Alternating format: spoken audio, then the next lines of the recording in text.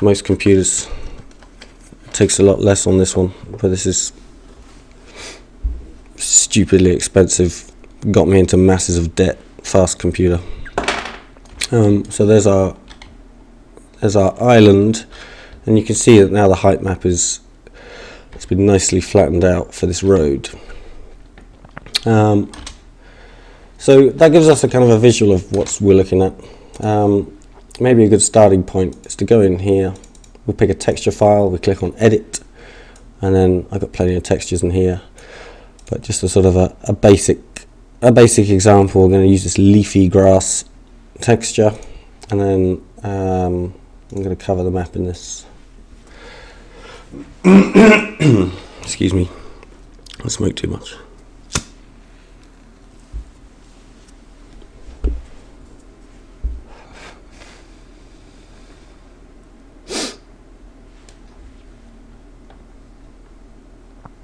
And now that's done, we'll save it. So, I was just about to say save often, because ED42 can be a piece of shit. We'll try it again. It doesn't actually crash too often. I think that might be a bit of a Windows 7 thing, because I've had a couple of crashes like that recently. Okay, and then let's save it.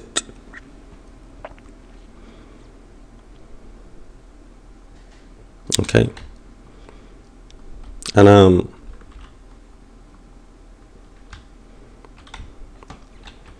now we're going to stick with the texture tool.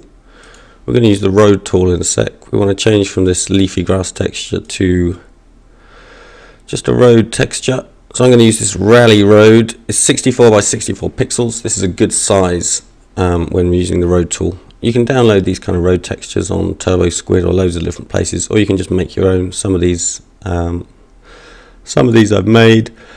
Some of these are like original interstate road textures, and then this one, I've added like a snow border and stuff like that. This is some crazy Roman road thing I never used, but yeah, you can play around with those. So we'll load up Rally Road.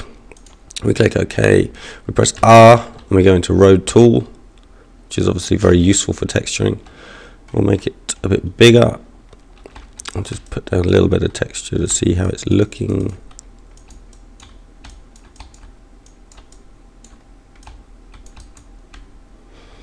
Okay. And now it's quite useful to zoom out a bit. But I'm going to do this quite quick. Normally I'd take some more time over this, but we just go round our road. Sometimes it's not so clear where it is. It depends if there's a nice kind of... There you go, I'm lost already. Oh, maybe that's the start, isn't it? Yeah, that was the end. So, we'll just start texturing.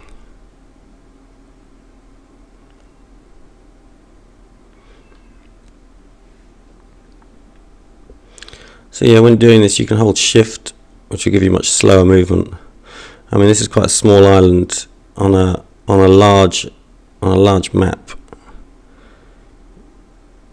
You need to get ready to sit here for maybe even 30 minutes just doing this constantly. But it's worth it. The end results are good. And for those, if you've tried to make decent roads in Battlecraft or just sort of generally in ED42, 1942 mapping, it takes a long time. It's a lot of smoothing and adjusting and tweaking of the height map. Yeah, so Crysis just takes all of that effort. That's the only thing I use Crysis for. There we go. And then we can zoom down here. I'm pressing Q, by the way. I mean, I'm sure you know this. If you don't know, Q will zoom to wherever the mouse pointer is. So it's a nice fast way of moving around. Yeah, and then now if you look, whatever's happened to the terrain is all nice and level.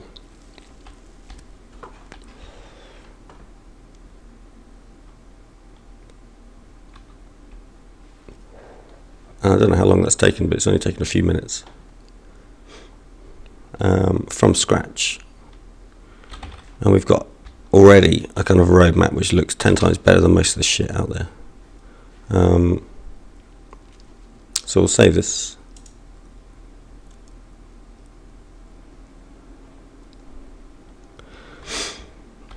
And for now, I think we're done.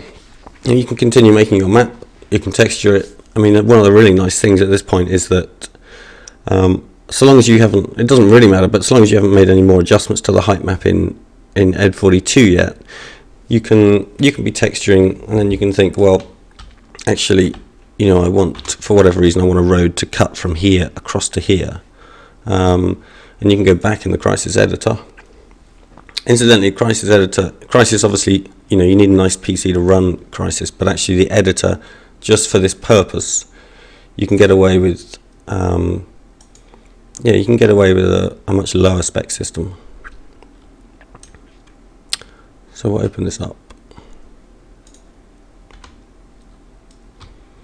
And try and find where I was. I don't know where it was. Maybe it was here. And then we can go back into here. We can go back to the road tool. Crysis doesn't remember the settings you put in last time, so we need to change this back to 6. And then we'll click here and here and here. And I should have double clicked to end. And I want this road to kind of just cut straight through the mountain. So we click off, we click back on, we click on edit, click on Z axis, and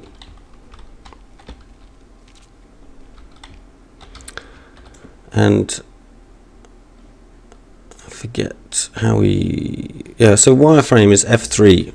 Now it all goes a bit crazy. When you start moving things, you get all of this kind of crap, but you can keep pressing F3, and it will show you where things are. So we'll click on Align Height Map. Not sure why it's done that, but don't worry about that. And there you go. You can see that now we've got this road which cuts through here as well. We'll click on File Save. And then we'll go Terrain, Edit Terrain, File, Export Height Map, 16-bit RAW, Height Map, yes, okay, ED42,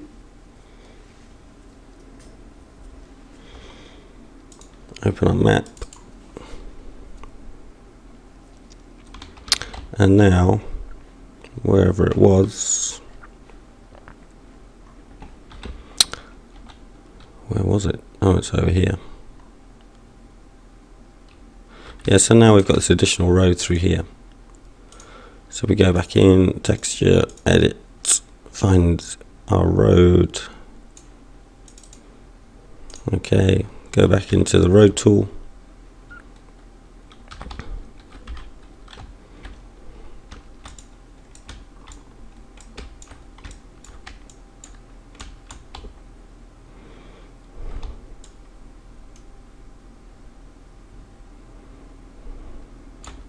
And just draw that through. So again, you know, I've done this very quick, but you can see how cool this is for making a quick road through there. And then we'll save. And I think that's it for now. The next thing I'm going to try and demonstrate is how to use 3D Max to actually make fences and walls alongside the road. You know, which again will stick to the terrain and give you some really nice kind of finished effects on fencing or whatever. Because again, I mean, everyone will know you placing the EU fences around a map can take a long time. It's a real pig. So that's it for now. I hope you enjoyed it.